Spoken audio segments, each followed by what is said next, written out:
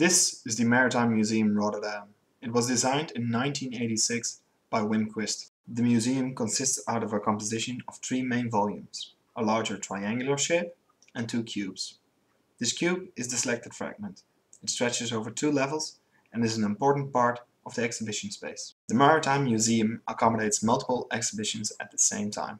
Only one is permanent, the others are temporary, with a duration varying from half year up to 4 years. Inside the building you will find a closed atmosphere and predominantly dark exhibition spaces.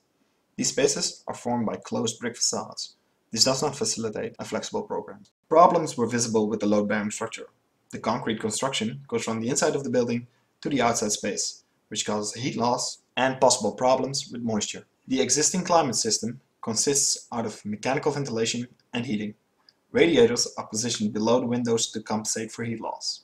This points to poor insulation. Being a maritime museum, a connection to the harbor is desirable, but although outside space is an important part of the museum, there is no visible connection due to the closed facades. This led to our research question. How can an adaptable internal climate be designed that fits the changing exhibition program of the Maritime Museum? The research was split up in two domains, sunlight and ventilation. Both domains play a significant role for a museum. Objects in a museum are often very fragile and can break or permanently change appearance under the influence of light and air quality. For flexibility in ventilation, a technique that best fits your needs can be found in combining natural ventilation and mechanical ventilation. A complementary design is advised. Natural ventilation is driven by two different forces, wind-driven and thermal buoyancy.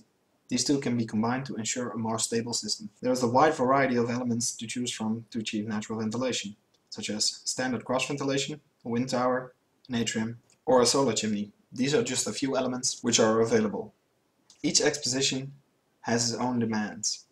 Whereas one exposition can rely on daylight and mechanical ventilation, the other may need heavy sun shading and natural ventilation. This flexibility can be achieved by applying various techniques for solar shading and natural ventilation. For flexibility in solar shading, separate building elements can be moved to allow light in, or just a small element can be changed to let light in or block it at a smaller scale. The Maritime Museum, Carlijn, Giel, Natsuki, Rob.